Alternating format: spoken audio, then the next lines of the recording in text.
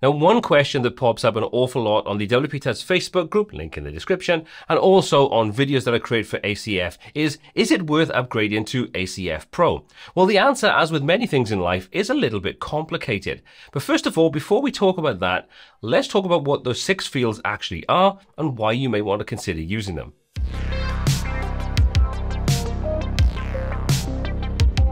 First on the list, we have the repeater field. Now, the repeater field allows you to do, as its name suggests, repeating fields. So if you have data you want to repeat multiple times, you can use this field. Let me give you an example. Let's say you are creating a profile page for a particular user, and part of that is you want to allow them to add in their social media networks.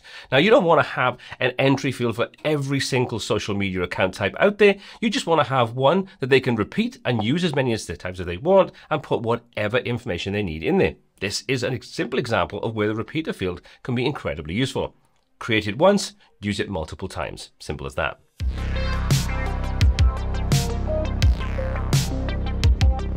Next on the list is ACF blocks. Now, this isn't one that I use myself, but if you want to create mini templates, tie those together with ACF and PHP, and then use those in a more custom way, ACF blocks may be a great option to check out.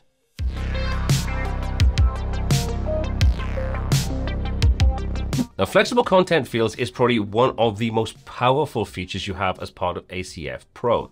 What this allows you to do is create mini blocks of ACF meta fields. For example, let's just say you wanted to create a sort of paragraph section. So you have a header, paragraph content, maybe an image, and then you also want to create a testimonial section that has the name of the actual testimonial subscriber, the actual company they work for, the testimonial itself, a thumbnail image. You kind of get the idea. You can create these little flexible blocks, and then you can use the flexible content field to choose what blocks you want to insert and put those in and then fill out the relevant information. You can kind of look at this as a kind of very simplistic page builder where you create these little block templates and then you can just choose what you want and then stack as many of those as you want on top of each other. It's very powerful. Probably seems a little confusing, but again, I've got a video showing you how to use this, so check that out, linked down below.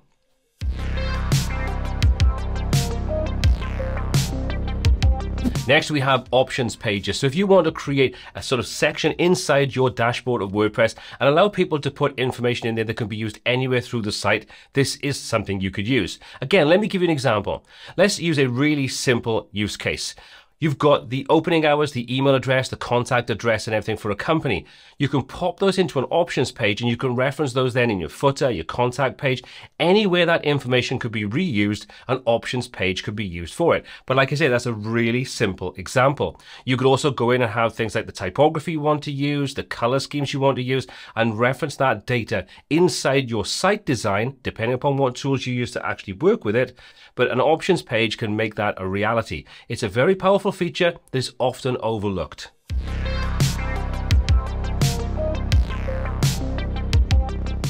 The gallery field. I don't really think this needs too much explanation, but it simply has the ability to add galleries into any of your ACF powered designs very easily. Nice, simple way of doing that. Great if you've got a real estate website, a car website, or anything where you want to have multiple images associated with the product.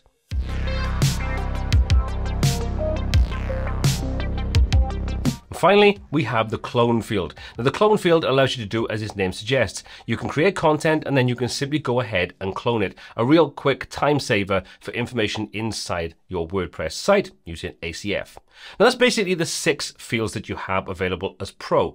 Now, the question we've got to answer is it worth going to the Pro version? And the simple answer, even though it might be a bit complicated, is it depends. It really does depend on, do you need one of these features? If you do, you're going to have to upgrade to Pro.